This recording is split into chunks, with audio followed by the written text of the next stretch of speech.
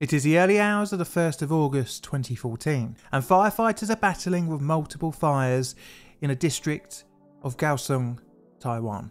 Multiple explosions have ravaged an area roughly 1 square mile in size, and with several roads unusable and debris all over the place, the firefighters have their work cut out for them. The area looks like someone has just dug up the entire road. The explosions had reportedly come from the extensive storm drain trench network below. Today we're looking at the 2014 Kaohsiung disaster. My name is John, and welcome to Plainly Difficult.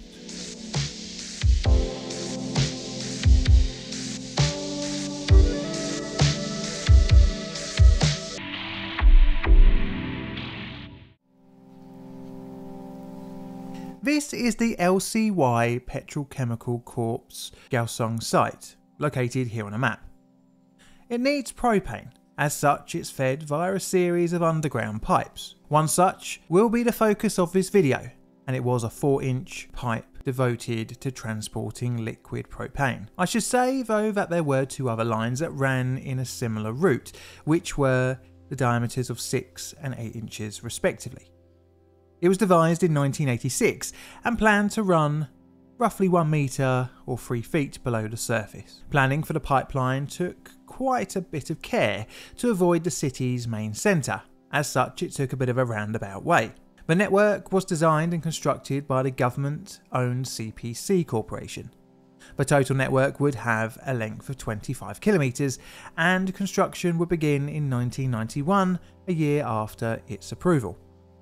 The lines came into operation in 1994, and this marked the start of the pipeline inspection schedule, which was to not inspect the pipelines at all. Although built by CPC, ownership was transferred to LCY upon its commencement of operations. However, the lines were devised to be sited away from built-up areas. Over the years, expansion of the city's residential and commercial areas became more populated. And there the pipes would lay, not causing any issues to anyone for the best part of 25 years. Until, well, we know where this is going to go in 2014. A white fog. It is the evening of the 31st of July 2014, and an odd white small cloud of fog has emerged from a manhole cover on a junction near Kaohsiung 3rd Road and Airsheng 1st Road.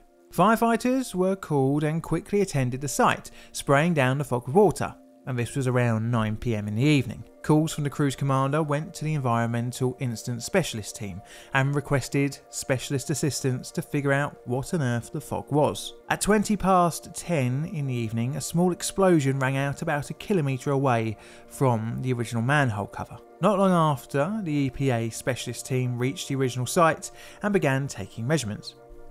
Meanwhile, whilst all this was unfolding, in the LCY control room, an operator noticed a drop in propane flow rate. They contacted the operator at the China General Terminal Distribution Corporation, who was supplying the propane.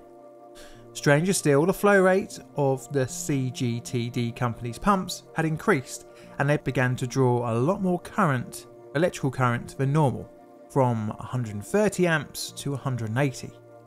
In response, the CGTD operator shut off the pump and closed the valves. The pressure of the line dropped off. By 10 PM, an LCY manager ordered the pumps be restarted and the valves opened. The operator resumed pumping propane to the LCY site. Flow rates were not mirroring each other between the LCY intake and the CGTD outtake. This was hinting that there was a leak. The LCY site received a far lower flow rate than what was being pumped by the CGTD, less than half in fact. Both companies decided that they would investigate later on, maybe on the next shift. A nearby trench for a light rail construction site a few minutes later started blowing out some white smoke at the original fog site.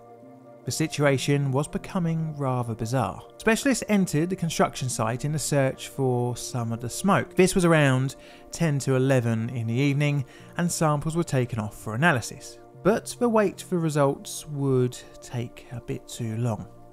The foreman for the next shift at the CGTD site had to travel through the Kaohsiung 3rd Road area. As he drove by, he smelt a strong odour of propane. This was around 20 past 11 in the evening. 10 minutes later, when he got to work, he expressed his explosive concerns with the CGTD operator and ordered a shutdown of the pumps. However, this would be too late. Just before midnight, explosions rang out from the Yisin Road, Kaohsiung Road, Sandu Road and Guangha Road. Tarmac from the road was blown into the air, taking with it cars, motorbikes and even people. Flames reached several stories high. Some of the fire trucks deployed to the earlier mystery smoke were blown into the newly formed trench, where the roads were just a few minutes still intact earlier. About 6 kilometres of road length was damaged, but that wasn't all. The whole area's electricity shut down, plunging the affected parts of the city into darkness. Emergency workers from all over the region were dispatched to try and extinguish the now inferno bellowing around. After a few hours of battling the flames, the Taiwanese army was called in to help. Over 300 people were transported for medical attention, ranging from minor to serious injuries. In the immediate aftermath, some of the dead were identified, but there were quite a few missing people. Needless to say, the death toll would rise. At least 5 explosions had occurred, cutting off gas to 23,600 households, electricity to 12,000 households, and water to around 8,000 households. The fire would continue into the morning. By now, 25 deaths had been identified. Aftermath. Once the fires had been put out, rescue workers had another problem. Around 260 tonnes of trapped propane was still below the ground. This would be a potential bomb. It would have to be vented and nitrogen gas would then be pumped into the system to purge out all the flammable propane. Over the coming days, more and more rescue workers would come in to assist, and gradually the death toll would rise, eventually up to as high as at least 32. Some bodies were found on building roofs, showing the immense power behind the explosions. Many households would be displaced in the area, but those who could return did to their houses and businesses. But of course the question in everyone's mind was, how did such a large area just explode out of the blue? Well, that's where an investigation would come into play. During the investigation, the timeline of events leading up to the explosion would come to light. A raid on LCY and CGTD offices would retrieve documents on the two companies' operations when it came to propane. CPC would also come under scrutiny, being the builder of the pipelines and all. However, the company responded with the fact that although they made it, they weren't contracted to maintain it, and ownership had transferred to LCY after all.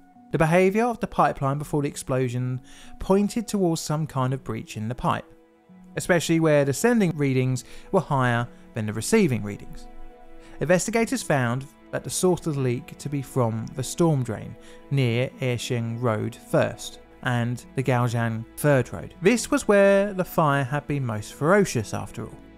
Upon closer inspection, the 3 supply lines were found running over the damp and humid storm drain. The 4-inch line had a break a few inches across. Around the edges of the break, rust could be seen. Clearly, this was the source of the disaster.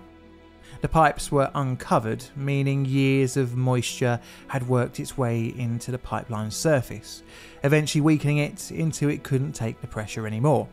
The propane, after breaching the pipeline, spread out under the extensive storm drain network. This was how so much area was blown up. But what of the spark? Well, it turned out that a fire truck was parked over the leak area with its engine running. This was to supply water to the firefighters who were dousing the mystery white cloud with water. Eventually, the vapours made its way out of the storm drain and reached the vehicle's hot engine, and this was enough to ignite the vapours. Now, the government, LCY, CPC and CGTD will come under scrutiny from residents, mainly in the slowness of the reaction to the reports of the leak and poor maintenance. Some government officials would actually end up resigning, and a number of staff would be indicted at court. During the reconstruction works, the local area would be hit again economically, with some businesses having to close down whilst the roads and buildings were repaired. The area would rebuild and go back to some sort of normalcy, although the disaster wouldn't be forgotten, creating a scar on the area's collective psyche.